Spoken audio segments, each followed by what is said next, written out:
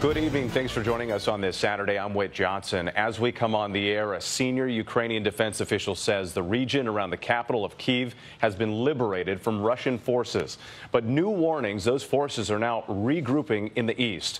Ukrainian troops now moving in, finding absolute devastation in the wake of the Russian withdrawal. And we warn you, these images may be difficult to watch.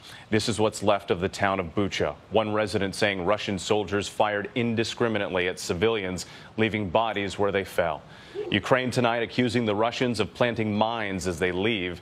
These new satellite images here confirm the retreat. Most of the Russian forces have abandoned a strategically crucial airport just 6 miles outside Kyiv. In the face of the carnage, President Zelensky remaining ever defiant, saying the Ukrainian people will not accept any outcome besides victory. Dramatic new video showing Ukrainian citizens in the south coming under fire as they protested the Russian occupation. Several people injured. And tonight, Pope Francis condemning the Russian invasion, saying he is considering a trip to Ukraine. Our team reporting tonight from across the region, ABC's senior national correspondent Terry Moran leads us off from Lviv.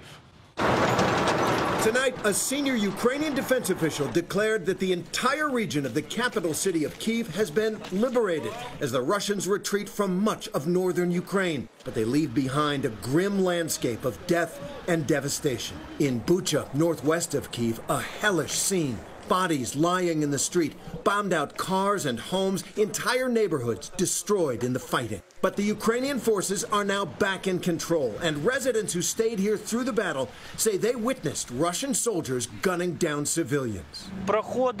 This man says those people were just walking and they shot them without any reason. Bang! These new satellite images confirm the Russian retreat, showing that most of the Russian forces have abandoned the strategically crucial Antonov airport, just 6 miles outside of Kyiv. Ukraine's President Volodymyr Zelensky said that the Russians are slowly moving out, but he adds they're redeploying to eastern Ukraine, setting up a potentially decisive battle ahead in the Donbass region. Zelensky says he wants more heavy weapons, and today the New York Times reports that the U.S. will work with allies to transfer Soviet-made tanks to strengthen Ukrainian forces in the Donbass. But the danger in the north is far from over. Ukrainian military officials say Russian forces are planting mines in homes and in the streets, even under the dead, as they fall back.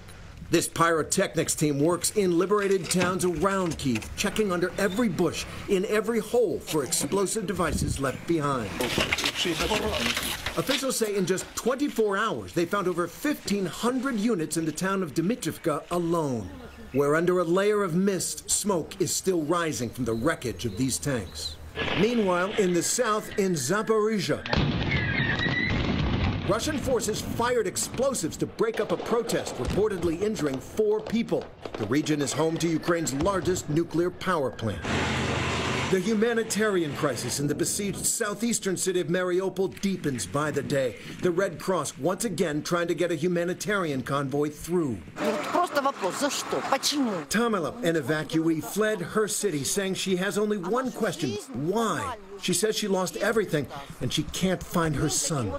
And tonight, the acclaimed Ukrainian photojournalist Maxim Levin was found dead near Kyiv, killed while covering this war. Levin leaves behind a wife and 4 children. He was quoted as saying, "Every Ukrainian photographer dreams of taking a photo that will stop the war."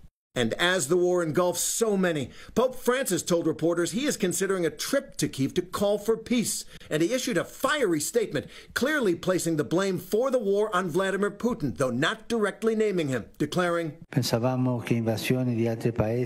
"We thought that invasions of other countries, savage fighting in the streets, and atomic threats were a grim memory of the past. But the cold wind of war, which brings just death, destruction, and hate, violently tore down everyone and everyday life."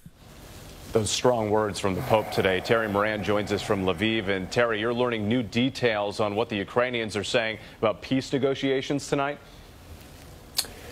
That's right, Whit. Tonight on Ukrainian television, a member of the Ukrainian negotiating team said enough progress had been made on key points that the outline of a peace deal is ready to be discussed by President Zelensky and Vladimir Putin face to face.